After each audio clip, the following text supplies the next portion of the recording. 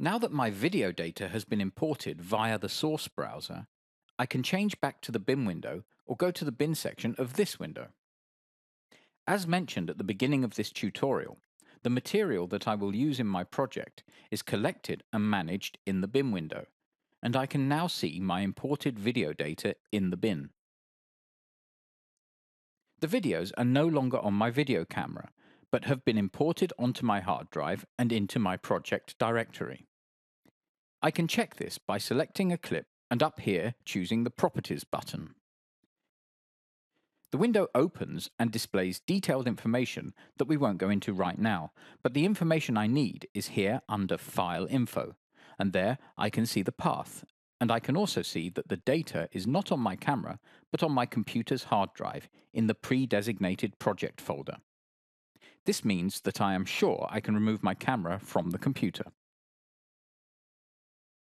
If we look at the bin window in more detail, we can see a scroll bar on the right-hand side, and with this I can scroll through the overview of my imported clips. It would be better if we could use this lower area that for the minute is used for some quick infos for a clearer overview, and I can do this by clicking and dragging with my mouse. By doing this, I could change it at any moment, but for now I would rather have the extra space, and so I will just move the window right down out of the way. If you have imported all the data needed for a project, for example a holiday video, then the overview of such a large quantity of data can quickly become confused when they are all located in one folder. To avoid this confusion, it can often be useful to create subfolders to bring some structure to the folder. For the minute, there is a single folder, the root folder, and in this root folder, I would like to add a new folder by right mouse clicking here and selecting New Folder. Here, I will make one called Water.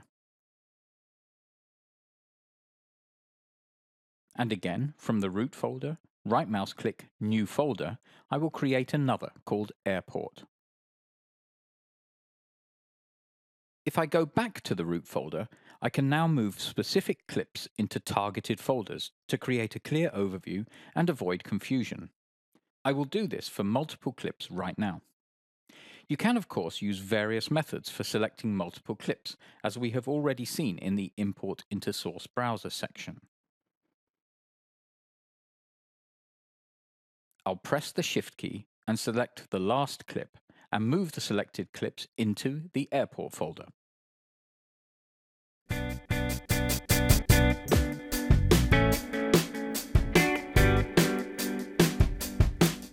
Click here for the next video. To subscribe to our YouTube channel, click here. You can find more tips and tricks in our EDIUS podcast. And this playlist contains the complete EDIUS tutorial.